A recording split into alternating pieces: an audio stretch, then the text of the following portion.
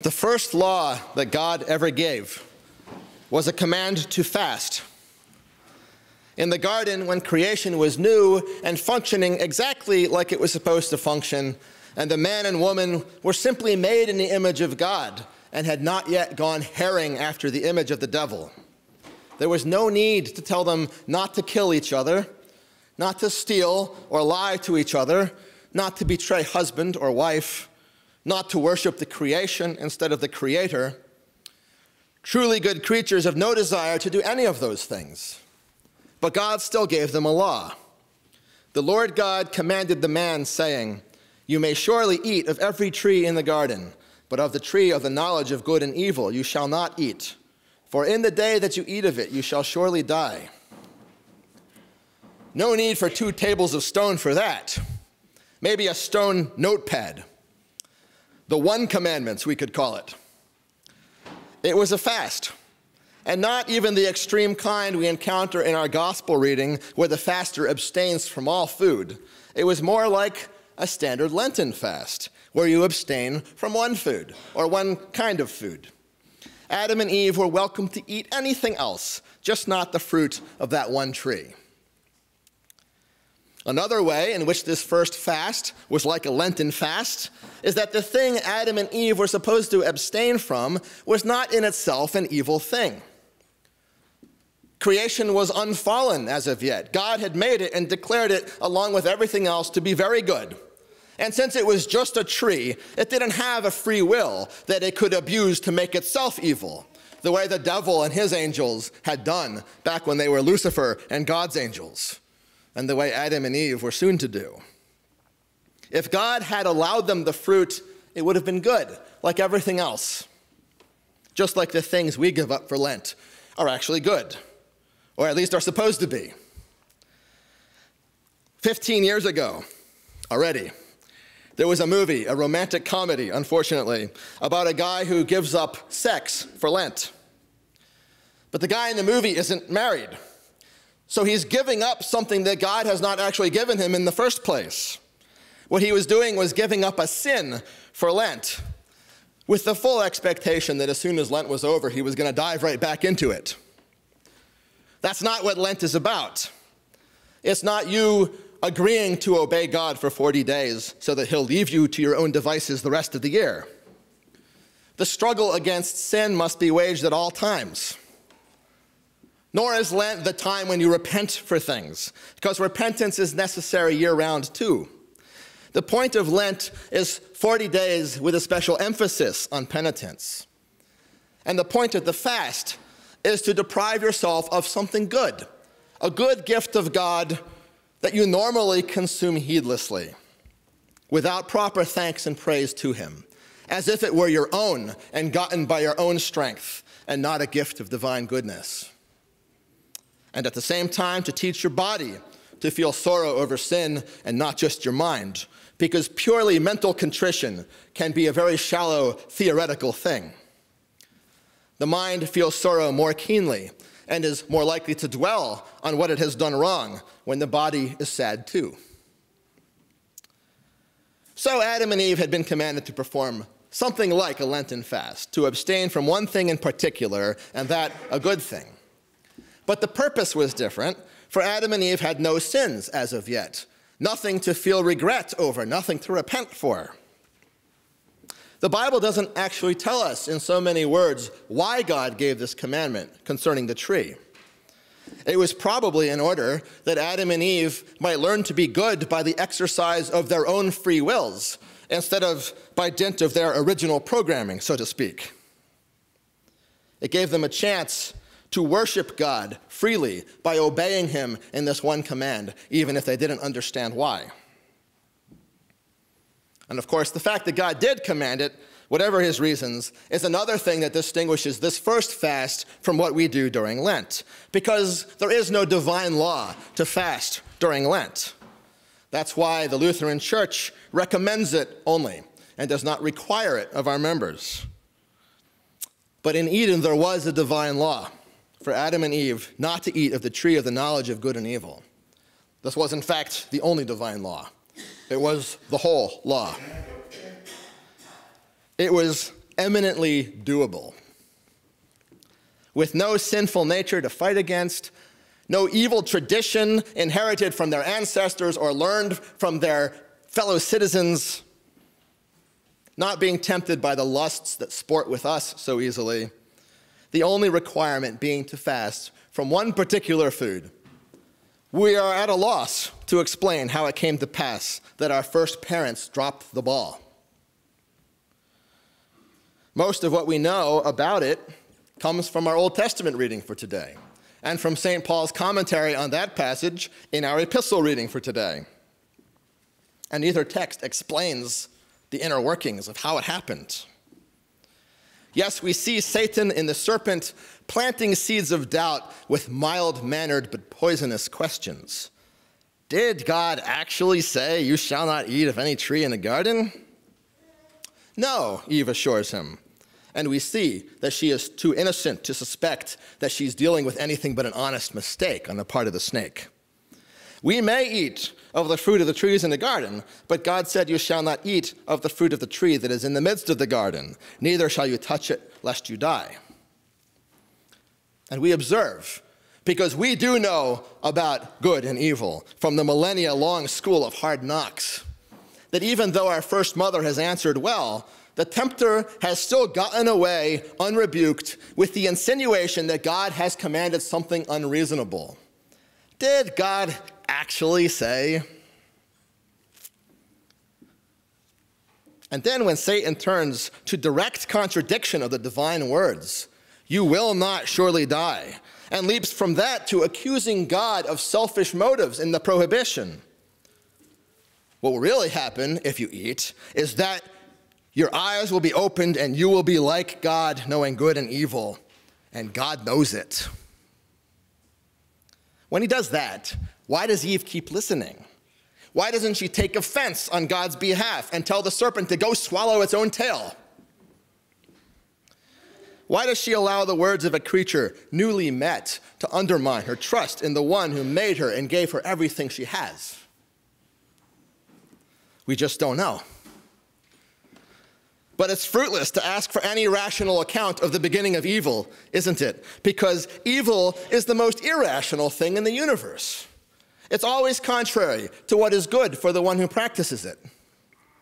It always alienates from God, who is wisdom and strength and health and joy.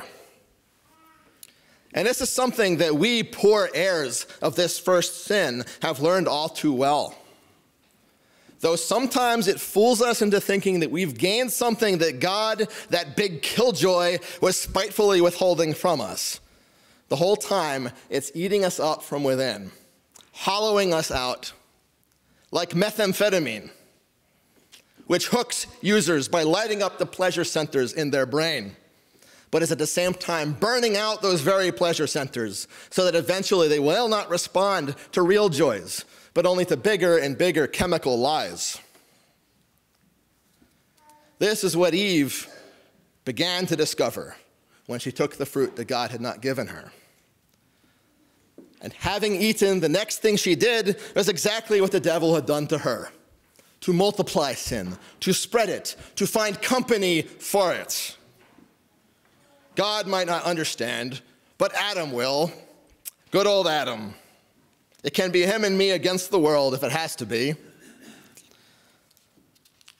And we say to her, like people who interact out loud with their movies, "How can you do that to him?" But would she understand the question? Would she even try to understand the question?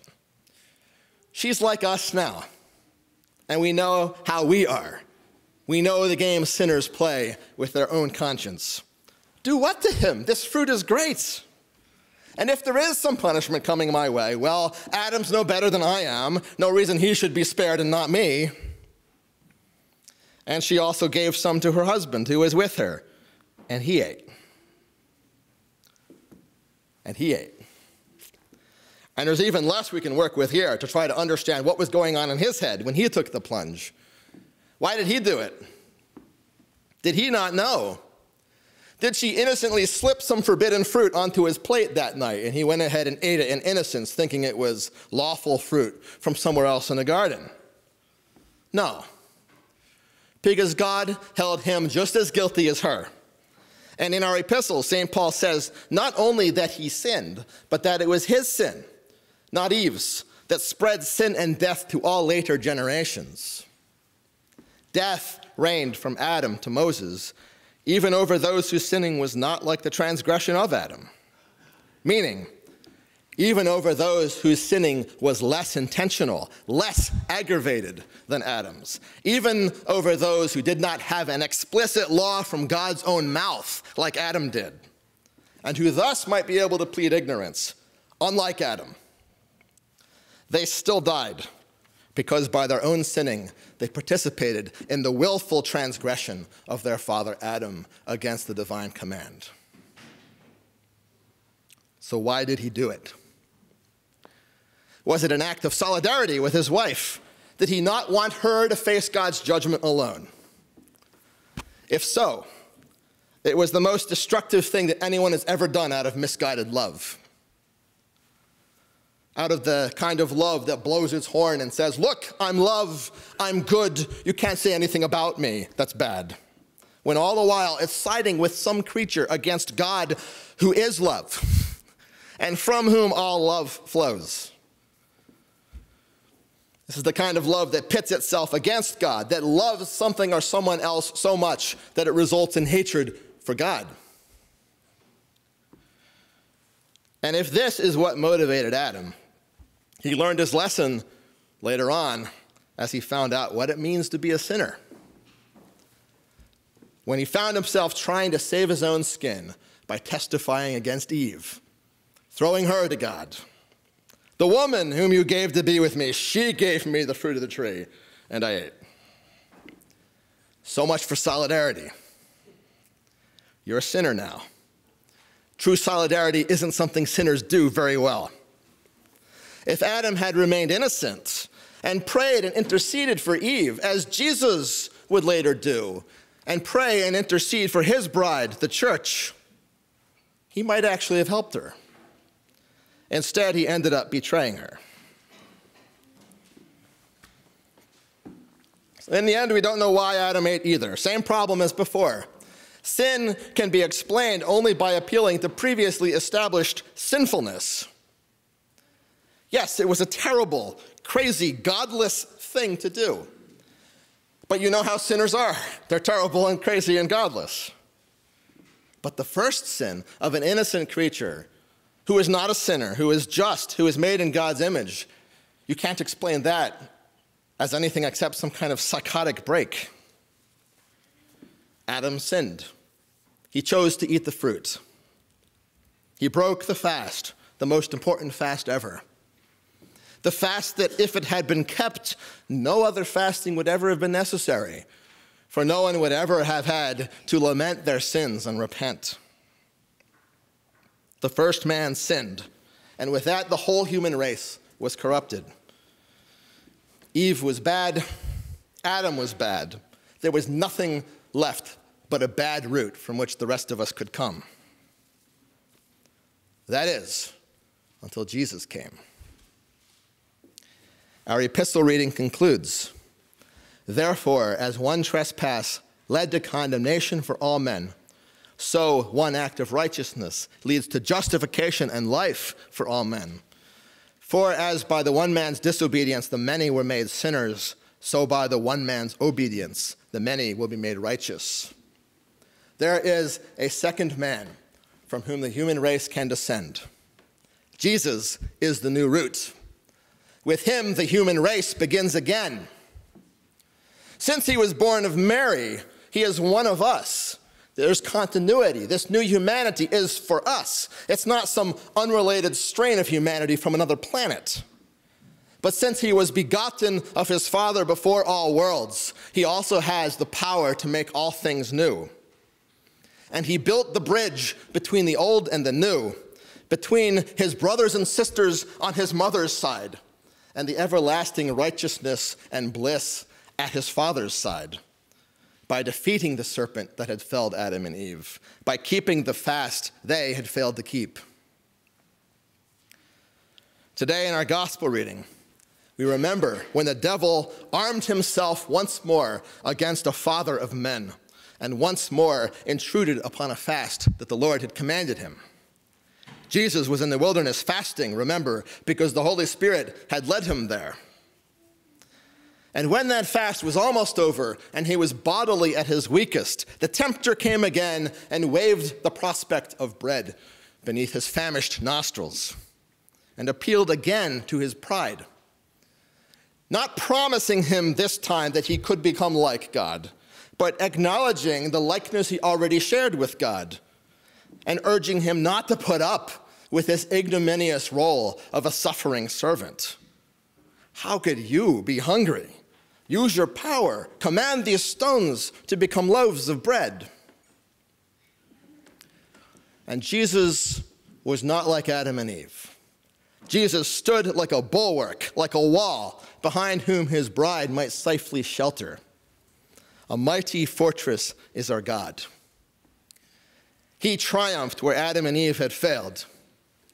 Christ, the second Adam, came to bear our sin and woe and shame, to be our life, our light, our way, our only hope, our only stay, to teach us what it means that man lives not by bread alone, but by every word that proceeds from the mouth of God, and especially the word that says, I died for you. I took the blame, and you are forgiven. In the name of Jesus, amen.